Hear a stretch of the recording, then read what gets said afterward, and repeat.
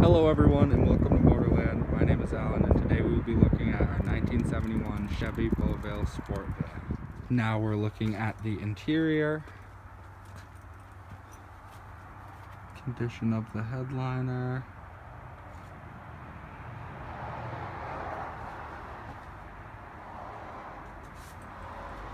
rear panel doors, and the back of the van.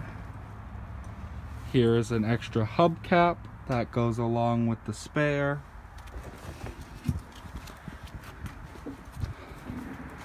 The video's closing. A look inside. Looking at the dashboard, you have your headlights, your wipers working as they should, your speedometer, your odometer, your brake light indicator, your fuel level, your battery charge, your temperature, and lastly your oil pressure. Next you have your heater control working as it should, your cigarette lighter, your original Johnson CB radio working as it should, and your original GM FM radio working as it should. Underneath the steering column you have your brake controller. If you were towing a trailer, you would use this to adjust the braking pressure applied. Again, at the window regulators from the inside, rolling up the window just as it should. The door opening and closing just as it should.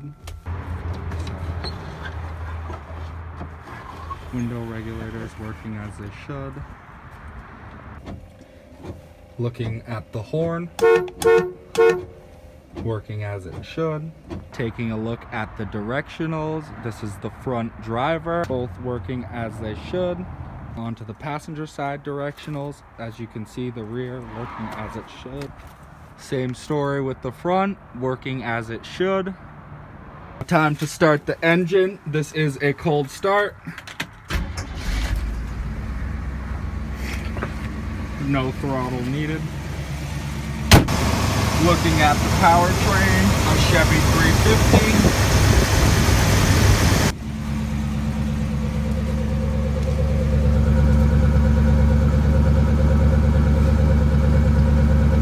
No excessive smoke.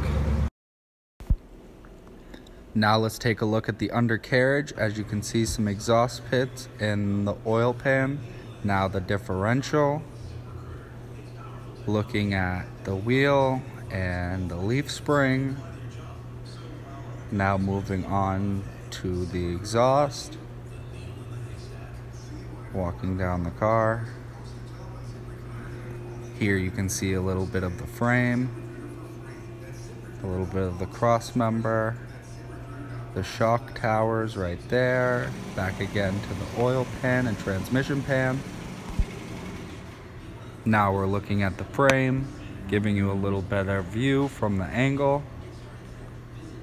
Moving. Looking at the chrome. The rubber gaskets.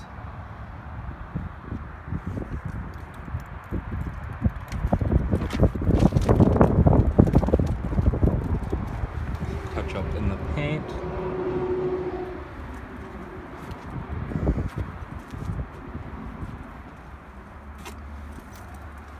Let's have a look at the tires. 235, 75, 15s. Here's the tread.